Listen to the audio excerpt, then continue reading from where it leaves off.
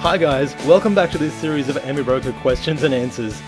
Today's question comes from Richard on Twitter, and Richard says, "Hi Dave, are you thinking about making any more videos in the future? If you are, two topics come to mind, using AddToComposite and scaling in and scaling out of positions. Thank you." Yeah, absolutely. That's an awesome question, and I'm really glad you asked that one, because AddToComposite is possibly one of the coolest things that you can actually do. You can actually create your own indicator from the universe of stocks, like the S&P 500 or the ASX Top 200 universe of stocks, and you can turn it into your own indicator here to give you, ideas of what these stocks are doing. It is absolutely awesome, and I'm going to show you how to do this one. It's the new 52-week high, 52-week low index, something that you might have heard about. Alexander Elder introduced it in his book, and he used it to see divergences between the index. For example, if the index was going up, but his 52-week high or 52-week low was going down, then it might be a divergence that you'd look for to sort of sell into, for example. But this one, it's a little bit more complex. I will show you how to do it. All we have to do for starters is jump into our analysis window and formula editor, of course. Now, the first thing we do is probably the most simple, and that is to just set up the buy or sell condition for our stock. This is what we're looking for. All we're looking for is a high greater than the high of the last 250 days with one less day, and a low less than the low of the last 250 days as well. Now, once it's set that up, so in other words, when we run this, it's going to count how many of those high stocks there are and how many of those low stocks there are, and then this little function here, and again, we can call this anything we like. For simplicity's sake, we've called it high-low difference. And that's just the difference between our high and our low function that we've just set up here. So again, you can set up any rules you like, but just remember that it's going to count them. It's not going to actually take the buys and sell signals. So the next thing is the most simple thing, and that is our buy equals 0. So the way we're doing this, we're going to use the scan feature, and we just need to set buy as a 0 so it doesn't mess with anything in our actual code. So it's not looking for buys, because that's not what we're looking for. We're just looking for a count of these things that appear.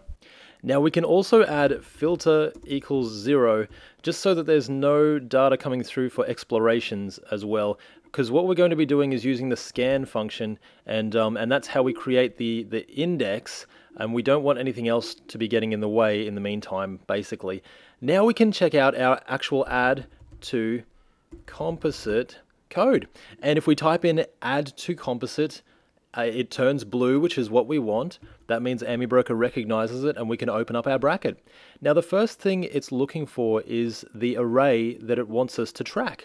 Now, we've created our array, which is high, low, difference, which is basically up here, which is what we've created. High-low difference is the difference between all of the highest highs and all of the lowest lows, which we figured out previously. And if you're wondering what to put in here, just open up the bracket and it will usually tell us. The next field is the ticker field, and it wants it in inverted commas as well. So we open up our inverted commas. Now we can call the ticker anything we like, because we're actually creating this ourselves. What they recommend on the Amibroker website is to actually start your ticker with a little squiggly bit, or I don't know what they're called. Is it a tilde or something similar? Either way, I think what that does will actually just make sure that we're not interfering again with any of our other tickers. But once you have that, you could call the ticker anything you like. Literally, probably for our purposes, what we would like to do is call it something meaningful so that we can find it in the future as well. And maybe we can call it new high, new low index. That seems fair enough. We'll close off the inverted commas, give ourselves a comma to separate that little bit, and what we've got next is the field. So the field, and again, that's in inverted commas as well. What that means is it's our open, high, low, or close.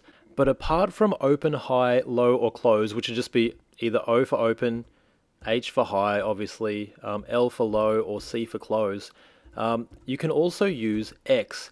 Now, X is a combination of all of those open, high, low, close values.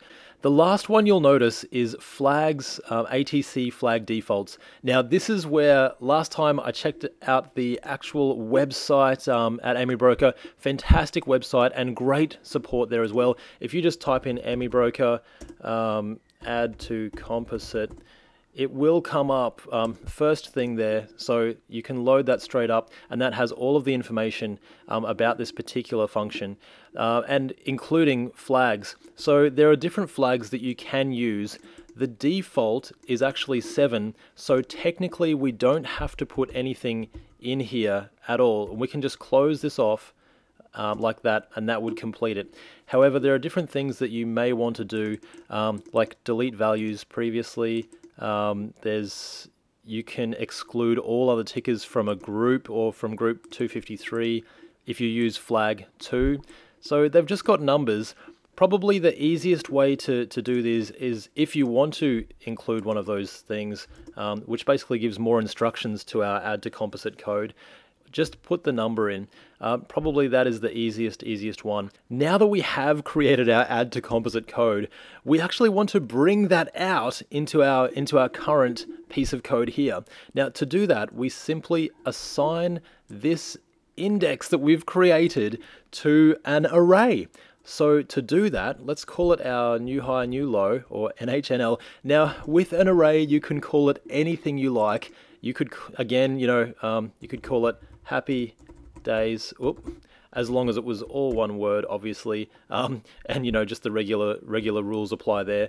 But again, we'd sort of want to call it something that's meaningful that we can use in the future. New high, new low, for the purposes of this video, should do us just fine. Now, what do we do when we want to bring a foreign ticker out of Amibroker, even if we've created it ourselves, and we want to bring that into our current code? We basically want to use the foreign function. So foreign, if we type foreign, it turns blue, which is a great sign. It means Amibroker recognizes it and we can open up our bracket. Now, it also gives us all of the information that it's looking for. And again, in inverted commas, I have gone through this previously, but I'll just really quickly go through it here as well. It's looking for the ticker that we want to put in. And what we want to put in is the ticker that we've just created, which is this one here. So we'll put in new high, new low index, which is really cool. The next one we're looking for is the field. So the field, we just want the closing price. And the last one I think is fix up true. We can usually do without that, but that's the default, is true. Now, once we've done that and we've turned it into an array, then we can plot it on a chart. So, we're actually going through quite a lot of things here, but once we're done, you'll be able to see it. It's absolutely fantastic. We've got NHNL, which is the array that we're looking for. So I just typed in plot, it turned blue, happy days. I open up the bracket, it tells me what it wants, and we want NHNL. That's the array that we've created from that foreign ticker there. Now we can call this anything that we like, and this would just be our new high, new low index. It doesn't have to be all one word. This is just a script, basically just words that it's going to appear as. It's looking for the color as well, so here's the color here that it's looking for. Now, to do that, if we just type color, let's try any color. So if we try color green, great. So it turns bold. That means Amibroker recognizes it, and it will actually appear as green on our chart when we plot it. So that's really cool. You could try out any other color there as well. I think Amibroker has a general list if you Google it. Now the next one says style. So we just type style again. There are many different styles, but line is what we're looking for here. The last part we don't really need to worry about. So 4 zeros, and that ends the code there. Now if we save that, and if we check the code and just make sure that everything comes up okay, it does, so there's no errors. That's really, really cool. What we want to do now is actually, we can either send that to our analysis window, I've got it here already just in the old automatic analysis. It's analysis, old automatic analysis. You've got the new analysis as well. Both do the same thing as far as I understand. Here is where we actually create our index. Now, we have to select the universe of stocks that we want to be measuring. For me personally, it's just going to be the ASX Top 200. You could use the S&P 500, you could use the FTSE 100 list. Any sort of universe that you are trading personally or that you want to measure, that's what you check under defining your universe there. Now you also want to look at the date range. We could really go from 2000 to 2015. Probably that's the easiest, the last 15 years. You could do longer or shorter if you really wanted to as well. Lastly, we want our settings to be just daily because we've set it up as 250 days. Now, of course, make sure you have the code that you've just coded selected, and once you do, just click scan, and that will do all the work for you. You'll notice that not much happens when you do click scan. That's because all of the work is actually happening in the background. It has actually created that ticker for us right now, and to actually check that out, all we have to do is jump over to charts here. And what do we call it? Our new high, new low index.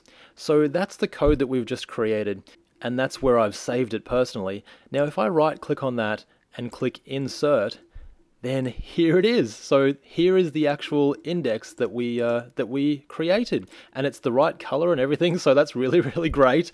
I've got it on BHP, and as you can see, it fluctuates currently. You know, the difference between the highs and the lows is on the ASX 200 is is positive or negative at any one time.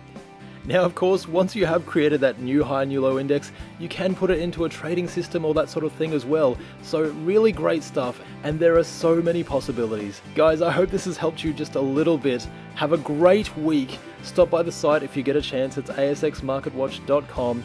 There are heaps more free videos and free courses as well. It's really great. Happy trading until we meet again. Bye for now.